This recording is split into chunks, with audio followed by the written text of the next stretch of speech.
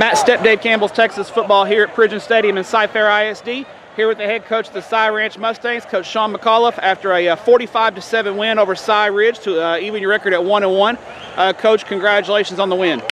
Thank you. I appreciate it. Our coaches did a great job this week getting kids ready to go, and our kids did a great job of starting fast and, you know, kind of answering some questions that we had at the end of our ball game last week against a really good Cyfair team.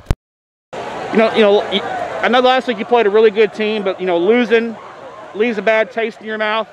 And then you have to wait an extra day. You're playing a Saturday night game. Did the kids, it seemed like they came out with a little bit of an edge today and really played fast and physical. Do you feel like they were stewing about that a little bit and were ready to go tonight? I think our kids were. I told them last week at the end of our game, it's not because of a lack of talent that we came up short. I don't think it was a lack of coaching. I think it was, could we execute when it was tight, and could we finish games off and finish people, and we felt like we kind of didn't do a very good job of that last week. So, this week they were challenged a little bit, and they were challenged right before they came out, and I couldn't be happier for them. They responded the way you hope they would respond. I think we got a chance to be a pretty good ball club before this is all over with. Offensively, I thought your quarterback, DJ Sears, did a fantastic job. He runs the the RPO stuff you guys do really well. He's a real dynamic runner, and when he needs to throw the ball, he's really accurate when he throws the ball. What kind of player, since you got here, what kind of player is he, and have you seen him grow as a leader in your offense? The football gods have blessed me. I got to coach a Jalon Williams and a couple other really, really good quarterbacks, and DJ's going to end up turning out just like those kids.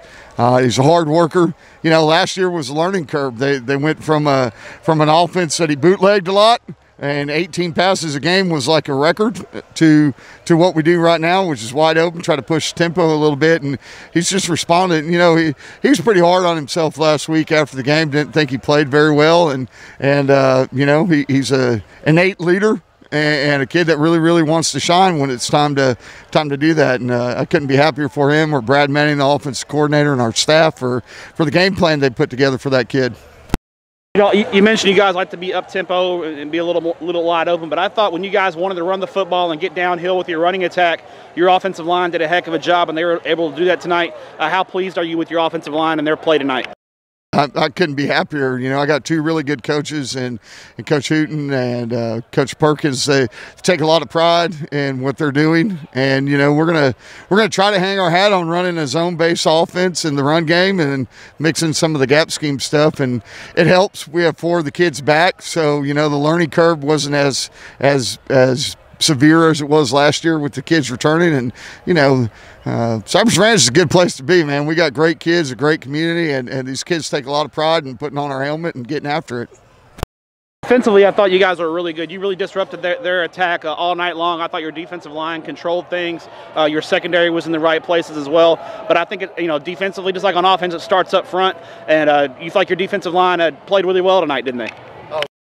Blaine Channel's for our nose is a 4-year letterman for Cypress before this all gets over with.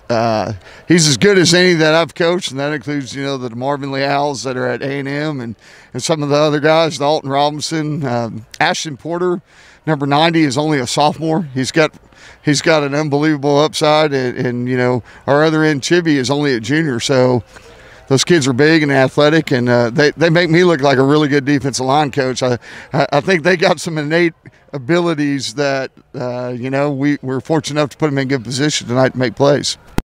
It makes a coach look real smart when he's coaching talented kids. Obviously, you do a great job, but coaching up talented kids is a lot of fun, isn't it? Without a doubt. I've been blessed, man. The football gods must like me for some reason. I got to coach a bunch of good kids at my previous stop, and I get to coach a bunch of great ones here. And I think it all starts with our community. These kids want to be good in the classroom. They want to be good in the community. Their parents expect it. Our admin expects it. So, we don't have to do a whole lot of motivating. They're kind of motivated to begin with, and they didn't like the way last week ended, and they want to kind of make a statement. I thought they did a nice job tonight, and on to district. Question for you, Coach. How do you celebrate a big win? What's the post-game meal of choice for Coach McAuliffe after a big win? probably going to be a Whataburger patty melt meal for like the 3rd time this week, because I got 2 little ones at the house and a freshman, and there's some nights Mama doesn't really cook too much. She's running around chasing a 5-year-old, so I think we're going to go with some Whataburger and you know, get back to the school in about, I don't know, 12 hours and get to work on our next one. Congrats on the win. Enjoy it while you can, and I appreciate what you do for student athletes in the state of Texas. Yeah, I appreciate you too, man. It's a lot of fun. It's always good when you win. It's a great day to be a Mustang.